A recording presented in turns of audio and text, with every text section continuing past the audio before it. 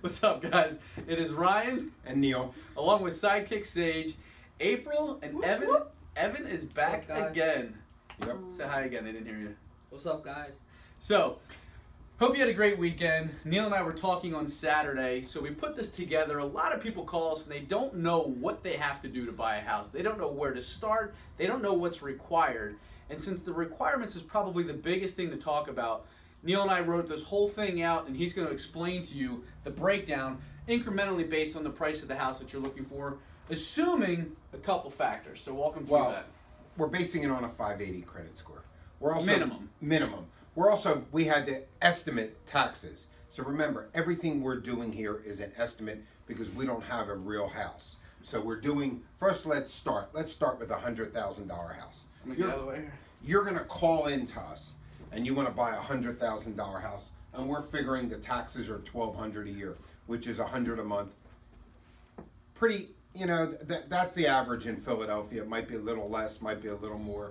And based on that, you need at least $2,000 a month income. Now we're talking about gross income, not net, not when you come home. But also, we're doing this with no debt, which means you don't have student loans, you don't have a car payment, you don't have credit cards. So no child support, no alimony, any of that stuff.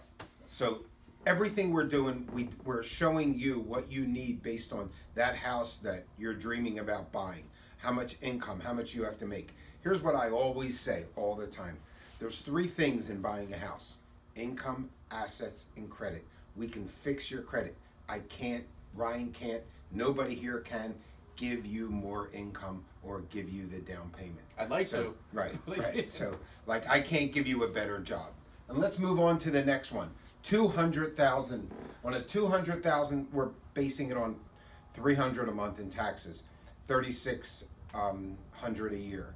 That's an average. That might be the Philly. It might even be Delaware County. You might be able to find a house for that. For that, you need $3,600 in income. That means you have to make at least, what is that? 42,000 a year. 36 times 12, it's about 44,000 a year.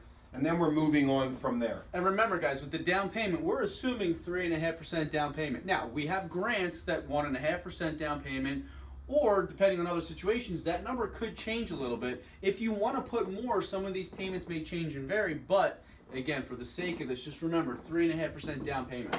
And I'm not even doing down payment. What I'm doing is figuring your income. How much you need if on that $300,000 house. You have to make taxes, basic taxes are $5,000. You have to make $5,100 a month. How much is $5,100 a month? 60,000. That's like more than that. Well, it's just over 60,000. It's like a little over 60,000. Down payment, yeah, okay, who cares? If you're buying a $300,000 house, you should have $10,000 to put down. Or like Ryan said, we can do that grant 1.5% down. And then we'll move on incrementally from there. Woo! $400,000 house. On a $400,000, and we're figuring Montgomery County, Bucks County, whatever, taxes are $8,000 a year. You need to make $7,000 a month. What is that? $84,000 a year. $84,000 a year. Down payment $14,000. And remember, all these figures are based on no car payments, no credit cards. So anything you have, you would have to make more if you have that $500 car payment, those $300 in credit cards. Go ahead, April's got a question. I have a question, Mr. Neal. Does that mean one borrower needs to make that kind of money, or No. can it be both That's a borrowers good question. combined? That's a great question. Both borrowers combined, as long as both borrowers have the credit to qualify.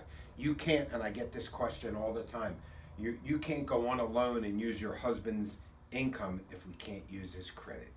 So yes, that's for two borrowers. All this would be household income. 1, 2, household income. Could be 3 borrowers, could be 4 borrowers.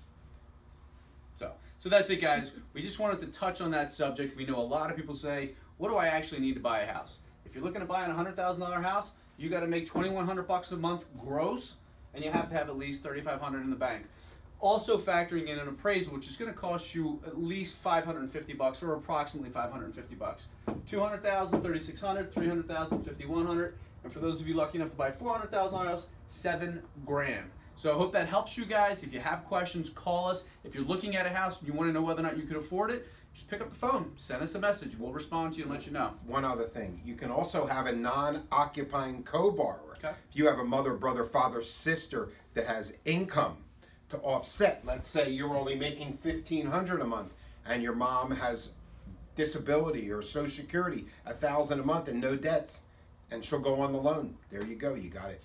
So there's ways we can put this together. Again, being a brokerage, we have options. We can make things work for people that a lot of other people can't. So give us a call, send us a message, and we'll make sure to get you into a house. Thanks, guys. Have a great week. Like us on Facebook and Instagram, please.